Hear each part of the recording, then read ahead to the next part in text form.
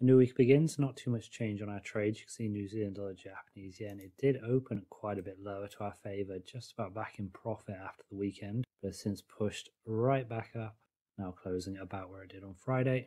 Same with the Australian dollar, New Zealand dollar, ever so slightly against us, but nothing that's causing an impact. On the other charts, Kiwi CAD, that's gone up a tiny bit. If it gets up to this level, that's the sort of region. So if there's a big bump tomorrow, maybe we do get in. The euro US dollar pair has continued pushing. In fact, if we got in at the bottom of this candle, both subtrades would have taken profit by now. Missed a trick there. Same on the dollar Swissy as well. Right at the top there, Thursday night, Friday and Monday, big drops.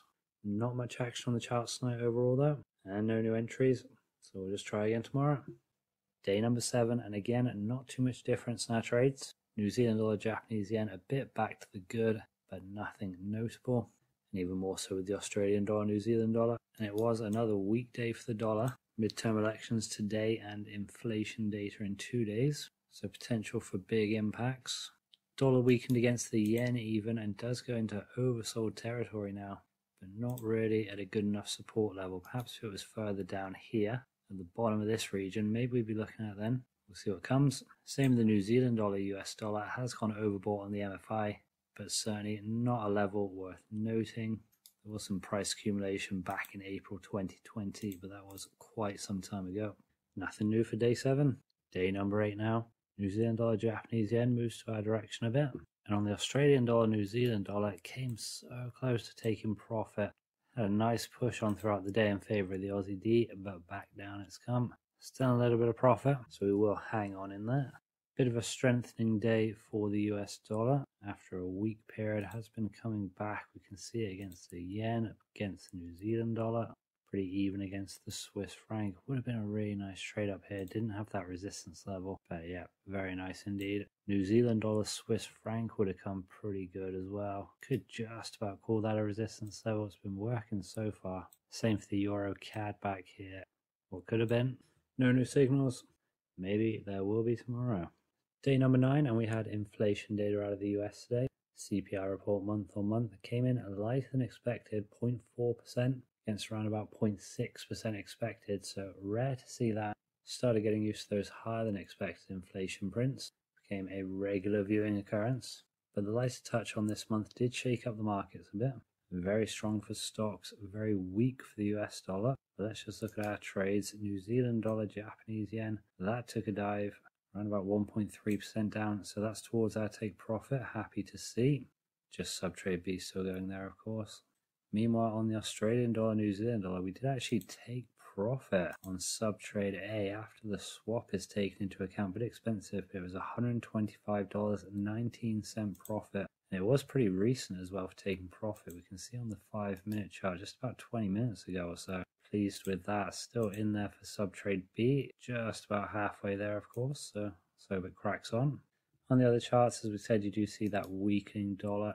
Euro having a strong day against it, the yen as well, and in fact the Swiss franc did push enough that it brings the MFI into oversold territory, so we could be looking for a buy trade, not quite at a support level that we want to see. We've had some accumulation here and here, but I would say let's see if it can trail off over the next couple of days after such a big candle. And if it can settle around about this region here and here, that is where we'll be looking to get in. So we'll keep an eye on that one, as there is no other overbought or oversold signals tonight. And of course, we're watching our New Zealand dollar trades pretty closely, but happy with the performance so far.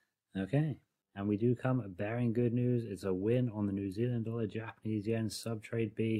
After the $10 swap, we've taken home $195 from it. Very nice, and we took profit pretty close to the bottom as well. So pleased there.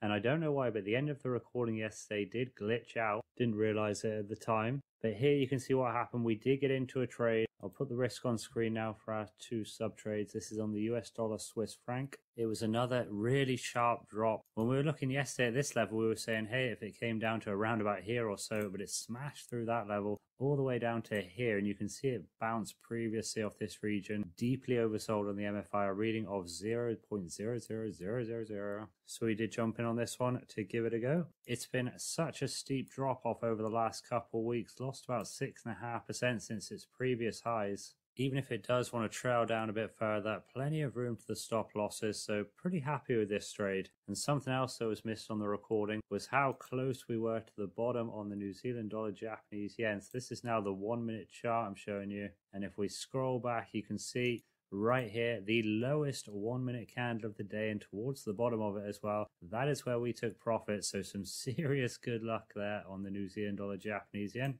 but we will take it for a double win there. So far so good on some of these trades. Let's see how the numbers look over in the journal. Here is the journal, looking pretty nice for once. Usually these strategies are not going so well, but so far 3 green sub trades for us. 2 from the NZD Japanese yen, 1 on the Aussie New Zealand dollar, and we've got this US dollar Swiss franc trade now looking like it could be quite a good signal, but plenty of time to tell on that one. Does put us into the green, 10 days in, 3 trades, so not shy on trades either. They are rolling in, and we have had other options as well that haven't quite been there, but pretty pleased with what we're seeing here at the moment. Swaps getting a little bit expensive. We are seeing about $26 a down on them, but we're happy to handle those as long as the trades keep coming in as gains. All right, back at the start next week.